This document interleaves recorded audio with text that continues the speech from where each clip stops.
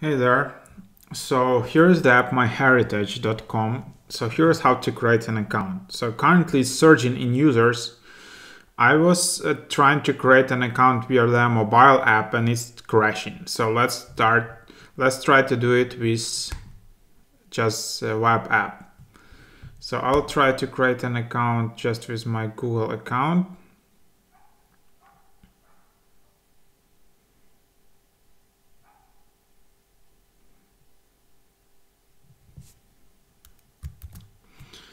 And what happens next?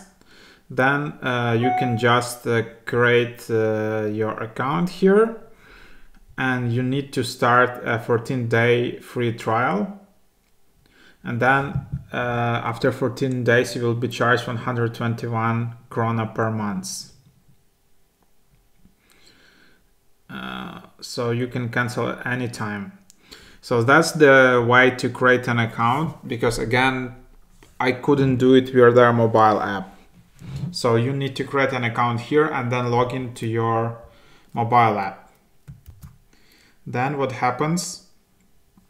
After you added your credit card, you still need to add your phone number.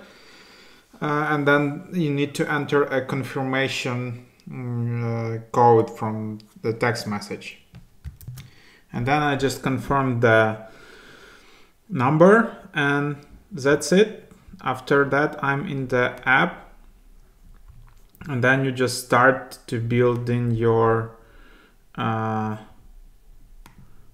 tree, and then you can just research your family tree and all of that. But of course, this app is like became super popular because of the ability of creating like a live picture. So you can upload old photos and these photos kind of start moving using some kind of AI technology. So that's why it's going viral. But this feature is available on their app. But now you just can create a password and log in with this password to your MyHeritage mobile app.